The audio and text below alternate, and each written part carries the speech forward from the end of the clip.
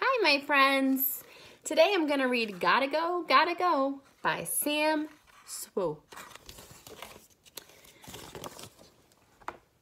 And when it was time, out of the egg came a teeny tiny creepy crawly bug. She was alone. The creepy crawly bug held up her head, looked out of the beautiful meadow and said, "I don't know much, but I know what I know. I gotta go.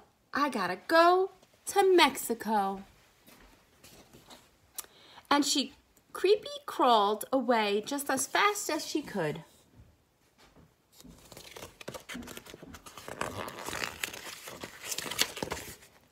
She ate and she crawled and she ate. She ate so much she crawled right out of her skin. I gotta go! I gotta go! I gotta go to Mexico! Along the way, she met a grasshopper who said, "Where are you going, creepy crawly bug?" "Mexico, Mexico, I gotta go to Mexico." "Mexico?" said the grasshopper. "What on earth is Mexico?" "I have no idea," said creepy crawly bug, "but if Mexico is where I'm going, and it is, then Mexico will be wherever I get." And she creepy crawled away just as fast as she could.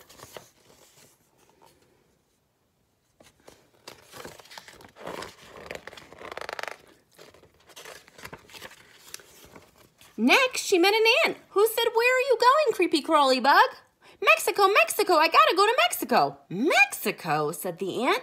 "Never heard of it. How do you get to Mexico?" "I have no idea," said creepy crawly bug, "but if Mexico is where I'm going, and it is, then however I go, I will get there." And she creepy crawled away just as fast as she could. And after she had creepy crawled a very long time, the creepy crawly bug was still in the beautiful meadow and Mexico was nowhere in sight. "Oh my," she sighed. "Knowing what you know is sometimes very hard." She was so tired she couldn't creepy crawl another inch. So she set herself a bed, tucked herself in, and said, after a long night's rest, "I'm sure I'll feel like a brand new creepy crawly bug."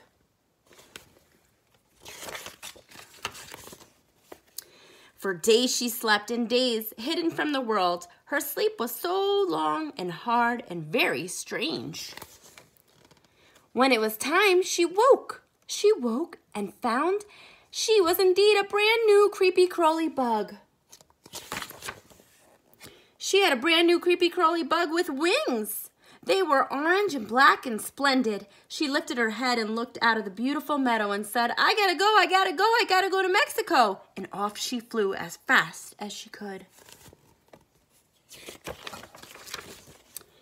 Along the way, she met a bird who said, "Where are you going, creepy crawly bug with wings?" "Mexico, Mexico, I gotta go to Mexico." "Mexico is 1,000 miles from here. A teeny tiny bug like you will never make it." But the creepy crawly bug said, "I am what I am, and I know what I know, and make it or not, I gotta go. I gotta go to Mexico." And off she flew as fast as she could. She flew over the farms and highways and cities and towns and forests and rivers. For days she flew, and days all on her own and only knowing what she knew, but she still flew, and she cried, "Mexico, Mexico, I've got to go to Mexico."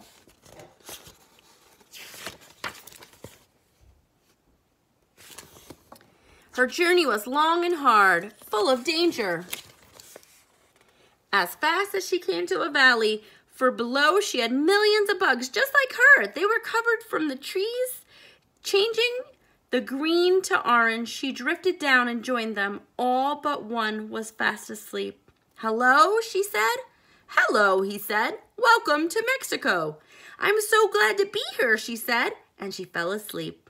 Winter came and the creepy crawly bugs slept and slept, and in spring the sun woke them.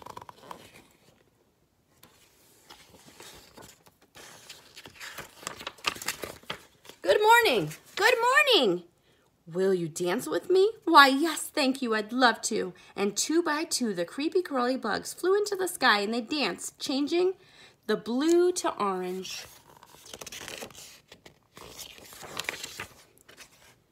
When the dance was done, the creepy crawly bug turned her head and looked toward home and said, I gotta go, goodbye, goodbye. Again she flew, and she flew over rivers and forests and towns and cities and highways and farms. For days she flew, and days all on her own, only knowing what she knew. And when it was time, that was not the right page.